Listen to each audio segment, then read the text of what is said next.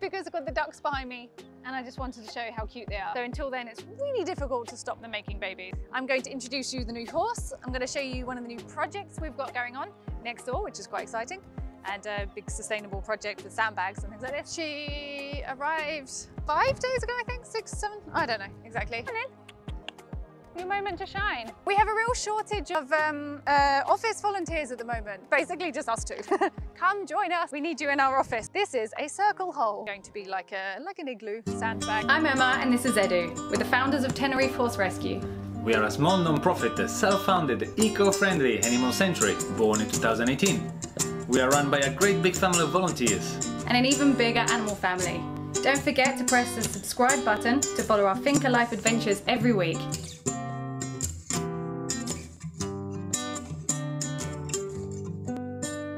Hi, welcome back, Finca family, to this week's episode of Finca Life, which is where we show you what's going on in the sanctuary. Oh, it's windy. And I'm starting ducked down here. Ducked down. Ha, very funny. Because I've got the ducks behind me and I just wanted to show you how cute they are. Although we do not actively encourage making babies, this mum has been very clever and she has gone somewhere away, and every now and again we take the eggs away every day, and but sometimes they get away with it and then they pop out with these cute little balls of fluff. She's not very happy about Smeagol going nearby. This was fresh water about 10 minutes ago and they all just sit in their water bowls and poop in it, but they are incredibly cute. And the new land, we're actually going to build a big enclosure for where we can put the chickens and the ducks, but it's actually one of our hardest animals to keep on top of is chickens and ducks, because they take so much space and we need somewhere to secure but big enough for them to like fly around and move around in, which we haven't had yet. So until then, it's really difficult to stop them making babies. We're normally good, but she managed. But they're so cute at that age. As you can see, we have ducks everywhere, helping themselves to a buffet at the feeding station. The food came in this morning.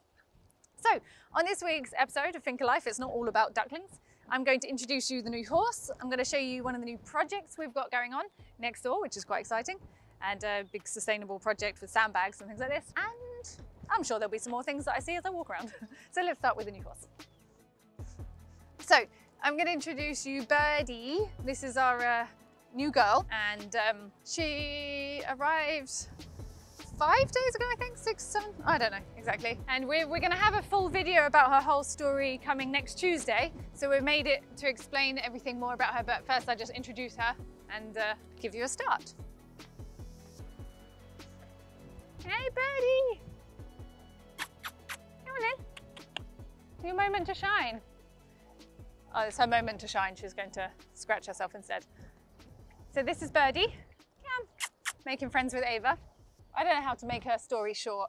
You have to watch Tuesday's video to see her full story, but her story is labelled not too bad, because as everyone keeps saying, she's not too bad, which is actually a curse for the rescue horse because she looks not too bad. I mean, to our eyes, she does look bad. She's skinny and she's in pain. But because she's considered not too bad, she has a really sad story where she got passed from person to person to person because it couldn't obviously see her problems, which she's got quite a lot, and it's really sad. But there's a whole video about it, so spoiler alert, I don't want to tell you. But I just wanted to show you her in all of her beauty, and we just let her out yesterday because we kept her in the stable for a few days so we can monitor what she was eating and things like this and how her poop was, and everything's going quite well. So we've introduced her to Ava, Bruno and Trufa, and they're all getting quite well. What is this, look? I don't know what that is. Something has been delivered exciting. I have no idea what it is though. I mean, Edu's around, so I presume somebody knows what it's for. Hey! Was this the sand and stuff? This is the first drop. Oh, okay, perfect timing, because that's about what I'm about to talk about next. So it's a delivery for the house, which we can go talk about. That was convenient. You have no microphone. You should just come a couple of seconds before, because you so okay for the next trip. We are gonna call you. Maybe Okay. you see also the Is problem. Coming back today? Still don't know. They have to ring. Okay, well hopefully we'll try and get to the next clip. But we'll show you what it's about. It was good timing, or nearly good timing. Where is it? Right over in the corner. Damn it, you have to tell us when good stuff's happening. This is the problem. There's so much happening all the time, and then we always forget to like, hold on, we need to get a camera. And we have a real shortage of office volunteers at the moment. Office volunteers, here's our new office behind us. But yeah, we have a shortage of office volunteers at the moment. It's basically just us two and Pauli at the moment, but she leaves soon. So we really have a struggle. If you like making videos, or if you like social media, or you want to have practice working in an NGO and anything like this, come join us. We need you in our office because we haven't got enough people to film everything that's going on. We're just working too much. What we're doing over here is we had a volunteer. Well, you'll see her. You've probably seen her on some videos. Roz, she's our horse girl. She's amazing. She's a barefoot trimmer, which really helps me because I've got so much to do and I don't have a lot of time. And since like my last video, since I've been quite unwell recently, it's been really difficult for me to keep on top of their feet. So Roz has saved my life a bit. But even better, not even better, but equally good, she brought a friend with her. Oh, I've lost my trail of dogs. Oh, there they are. She brought a friend with her, and he wants to practice building a sandbag house. He's going to make, I think you and him are making a whole video about this, right? The whole process so you can see it starting and things. But this is just to show you what we're planning, because people do keep asking what we're planning on the new land and what we're doing at the moment. This is just a caravan where people are living. But that obviously, I'm guessing, was the delivery of gravel that just arrived there. And here, it probably doesn't look so exciting right now. This is a circle hole. What they are building is going to be like an igloo sandbag coming up here. He's measured it all out and flattened the land and done whatever he needs to do to get started. And the next thing is making the bags with the sand in and building it up from there. So right now, not very exciting, but it will be. And it's going to be such a beautiful position because it's got the view to the sea. It's got panoramic views actually. And it's panoramic views of Smeagol peeing just there. And this is going to be a rental in the future, either for internships or if we eventually get the license for holiday rentals, it will be for that as well. And so yeah, we're going to close it all off here. And in the future, this is going to be closed off just here. And this will be the side, wow, that's windy facing that way. This is going to be closed off here.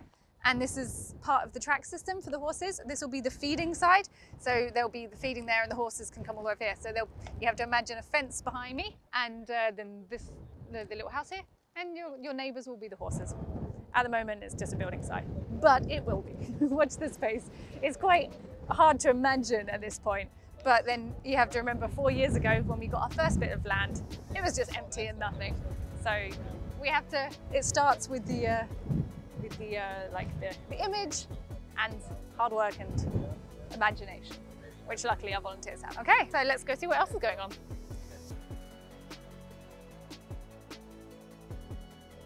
So I was heading back to the finca, then I thought, actually you're someone we could update for a while. This is White Boy. We've had him a long time now and he's had so many health problems. You might be able to see him in his previous story with his mummy. And but finally we have some happy story. He's been, I think since May actually, he's been really suffering from ring bone, which is a really common problem. We actually have a lot here. Look, most of our horses, many people ask us actually what's a common problem that comes a lot, and they expect it to be things like laminitis and lots of common horse problems. But actually, the thing that we get so often here is ring bone.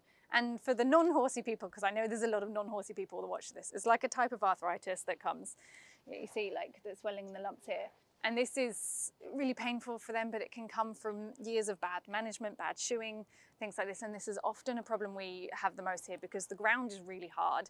And there's, obviously we're advocates of barefoot, but there's a lot of people on the island, well, everyone uses farriers and shoes, but a lot of the ones we've seen are terribly done. They don't shape the shoe, they shape the foot and then stick it on. And long story short, again, for the horse people, I can make maybe I'll make another video about this, about our problems specifically for the horse people, because I know we have a lot of different followers and I don't want to get too deep about that for the people who aren't going to be interested. So I will, actually, it's a good point. I'll make another one, a good point, mental point for myself. I'll make a video on the common problems we have. But yeah, this is something that can happen quite regularly because of the way people are looking after them here. I say they start riding them too young, they put the bad shoes on and they gallop them on the streets and they come to us, oh, ringing, they come to us.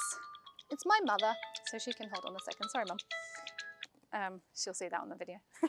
And it's something that happens really, really often, and then it comes on later in life, and we have this problem so often. So he's been in a lot of pain with this for a while, and we had to really bring back, couldn't walk a lot. But the good news is now he's finally feeling better, and we've got a bit of movement out, been slow process with his feet, because actually in all my years of horses, I have never seen feet so contracted and so, I don't know, he hasn't been picked out yet, so I don't know if you'll be able to see that much on us.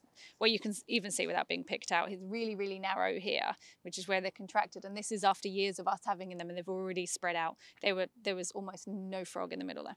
Again, that's a bit in depth. But he's finally a huge improvement, and he's walking, and his mummy is so happy because she's taken him out again walking, and she knows him so well, and she can see that he's happy coming to life and moving again.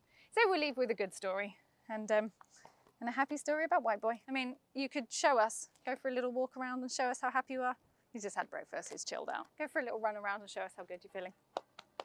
So anyway, that is probably enough for this Finca Life episode of me talking of everything that's going on, from building to horse updates, new horses, things like this.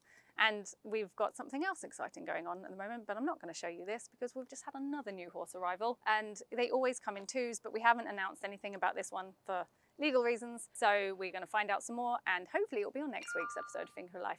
So there's a few things to put in your diary. Next Tuesday, find out more about Birdie, keep an eye out for the building of the sandbag, and thirdly, keep an eye out for when I can introduce you to the new horse. So as always, thank you so much for watching. Comment below your thoughts, ask us any questions, what you want to know more about, and I will show you next week on Finca Life, show you updates of animals, everything you do to help round our videos, subscribing, commenting, it all helps boost our videos, get us to the top of the YouTube page, which helps us rescue animals like White Boy, like Birdie, like DUCKLINGS, like Chewy. Without you watching our videos, we couldn't do it. So thank you as always, and see you next week.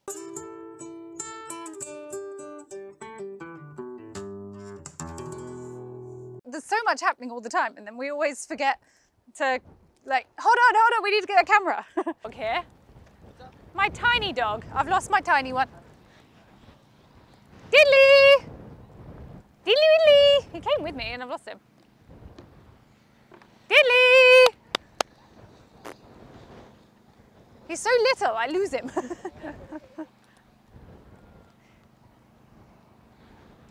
But he may, I didn't see if he came all the way over here. He may have stopped there and gotten back up that way. Oh well, he'll find me.